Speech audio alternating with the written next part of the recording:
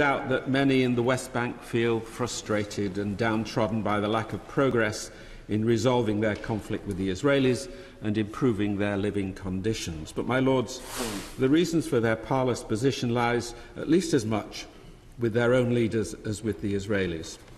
And those poor Palestinians in Gaza are in hock to a Hamas that flatly refuses to have anything to do with an Israel that they constantly vow to destroy. Let me come first to the treatment of the young in custody that the noble Lord Warner mentioned. It's hard not to believe that the reason that they find themselves in custody lies with the constant incitement coming from above. When Mr. Abbas and the PLO spread malicious rumours that Israel is intent on taking over the Dome of the Rock and building a synagogue there, and when they put out the message that Mr. Abbas did recently, that Israel is poisoning the water supply to the West Bank, it's not surprise that his people are outraged, even though these rumours are soon found to be complete fabrications, just too late to stop the smoke without the fire. And when terrorists are extolled as true martyrs to the cause by the naming of Palestinian schools and public squares in their honour, and their families are given funding and compensation thereafter, what message does that give to the young? The official Palestinian media and educational system continually inculcate young minds with hatred and violence, so it's not much wonder that many of the recent attacks against Israelis were committed by youngsters. How else can you explain why 17-year-old Mohammed Taria should take it upon himself to murder 13-year-old Halil Ariel asleep in her bed, after which his family were rewarded with funding by the PLO? Or why a 16-year-old should stab to death Eden Atias asleep on a bus? Or why 5 members of the Fogel family, including a 4-year-old and an 11-year-old, were killed by 17-year-old Hakim Ahmad? These are not the harmless children that the noble lady Baroness Tong describes. Little wonder that Israel made arrests of some 600 underage teenagers last year, although that number has to be compared with the 1,500 underage arrests by the Palestinians in the West Bank.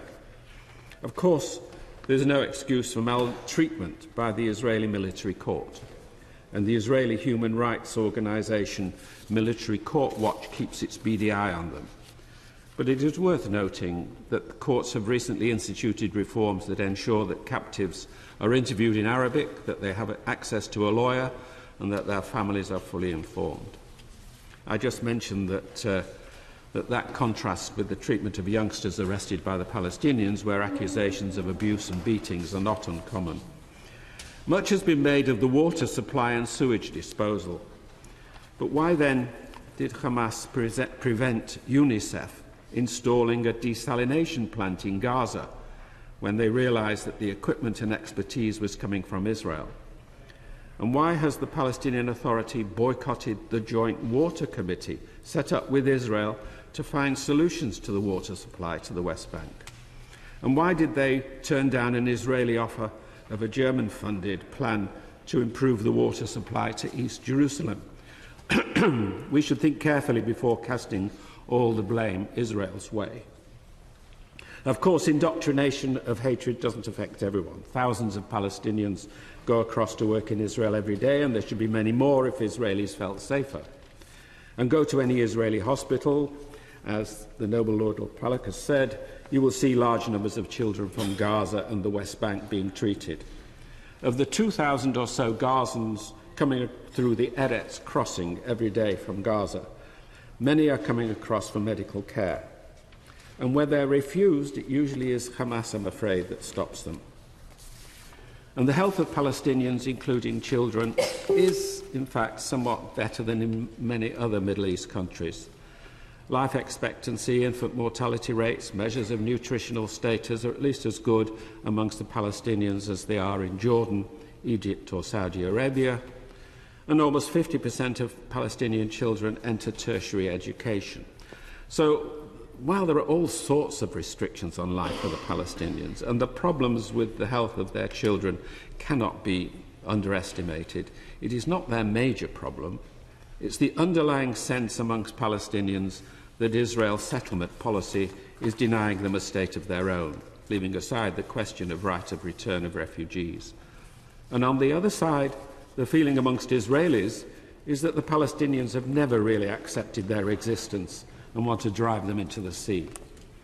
The intense hatred, bred from ignorance and misconceptions of the other, is not helped when most Palestinians have only ever seen an Israeli as a soldier in full battle gear, and few Israelis know any Palestinians other than terrorists. They just don't know anyone on the other side who might be as anxious as they are for peace. And here I very much resonate to what the noble Lord Judd has said about this. So we in the UK need to look at where we can make the most difference. We should be persuading Mr. Abbas that if he's really serious about improving the lot of his young, he should put a stop to the PLO's incessant incitement to violence that his media and educational system is churning out. Instead, we should be encouraging and supporting the many organisations that are promoting better understanding. There are lots of them. The Camry Theatre is bringing Arab and Jewish-speaking actors together to play Shakespeare in this centenary year, 400th centenary year. There are Arab-Jewish schools, the Arava Institute in the Negev, where half the students are Palestinian and half are Israeli.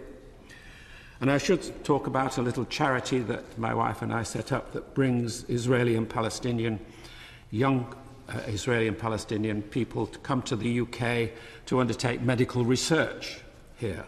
And that's going quite well. So these are the sorts of bridges that we should be building on. They're going to be needed if we are ever to get out of the turmoil. And can I ask the noble lady, the minister, if she will send a strong message to Mr. Abbas to encourage him to take advantage of President Sisi of Egypt's offer excuse me, to host a resumption of negotiations with Mr. Netanyahu. Abbas may feel that he can't put much trust in Mr. Netanyahu, and I, for one, can well understand that. But whatever you think of him, he has been saying for some time that he is willing to meet Abbas at any time and anywhere without preconditions. Now, you may not have wanted to believe him, but now Abbas could at least try to call his bluff, since President Sisi has agreed to host both of them. Only by direct negotiation will they be able to resolve all the key issues that have eluded both parties for too long. Only by talking to each other is there any hope of a resolution and doing anything for the children in the Middle East. And we in the UK must do all we can to encourage that end.